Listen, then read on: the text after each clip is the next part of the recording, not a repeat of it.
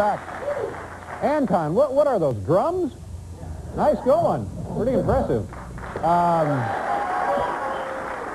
Here tonight we have comedian Carol Leifer and boxer, British heavyweight champion Frank Bruno, who will be fighting Mike Tyson later this month in Las Vegas, Nevada. We'll find out about the drop in the pit, of course. Tomorrow on the program, singer Tom Jones will be here. Tom Jones. Yeah, pretty good, Absolutely. Huh? Yeah. And Wendy Endert with a seaweed cooking demonstration. Boy, there's a great, talk about it. She's opening for him in Atlantic City with that. And doing good business, as I understand it. That'll be tomorrow. How was the drop in the pit on that? I don't know. Before the program, I was relaxing upstairs in my office with my new copy of Grit magazine. It's America's Family magazine, but I read it as well.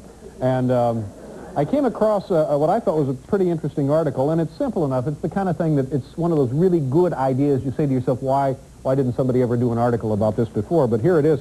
It's about celebrities and their hobbies and what they do. And it turns out these three that they've featured, Michelle Lee and Lonnie Anderson, they collect things. And then Maury Amsterdam. Here, this is what really caught my eye. Maury Amsterdam has put together, I guess, over his professional life, a collection of cello-related statuettes. You know, he plays the cello, is a cellist, and that's how he relaxes with this collection of cello-related statuettes. And when I saw that, I got to thinking, other people on our staff have hobbies as well. Why not spend a minute visiting with them about their various collections and so forth? So we're going to do that here, if you don't mind. Paul, why don't you start off? I see you already have your collection there. I do, as a matter of fact, and I guess you might expect what I to collect, and it's true. I collect piano-related statuettes, and I brought a few of them in. People have been giving them to me as presents. I got interested. I started collecting them. You can see the cute little girl over here. And how many do you have, Betty Paul? Boop over here. How many? How many, yeah. Oh, gee, I got hundreds of these at home. This is a cute one here. Do you have a favorite?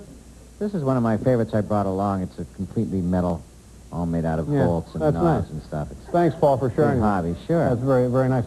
And also, one of our stage managers, Biff Henderson, brought in part of his collection. Tell us about that, Biff. What is that? Yeah, Dave, I find it rather interesting. I tell you, quite frankly, it's a collection of statuettes of Maury Amsterdam. It's...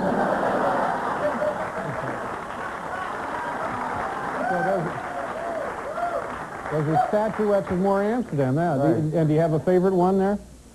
Yes, I think I like this one with him with the cello. Playing the cello, yeah. Do you have a lot of those, Biff? Not as many as Paul. Yeah. But I'm getting there. Yeah, but you enjoy it, and it's a good way to spend your free time. I couldn't think of anything better to do. Yeah. Do we have time for one more? Anton, did you bring in something? Well, you know, it's an amazing coincidence because I collect articles about Maury Amsterdam's collection of cello-related statuettes. And Anton, how long have you been collecting these? That's about 20 years now. So. And could you share a couple of those with us? Sure. Okay, this is the one you just showed. Wow. Wow, you're really on the ball. Yeah, well, I try, you know. Okay, and this is from 69. Here's one funny man who collects cello-related statuettes.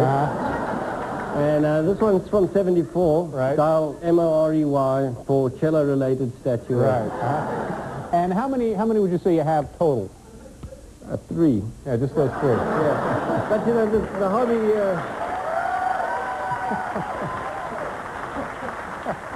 Surprisingly, though, it really takes up, you know, most of my free time. See, but I guess because they're so rare that when you find one, you're really excited.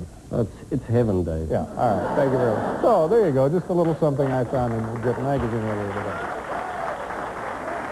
We'll do a commercial. We'll be right back with Carol Leifer.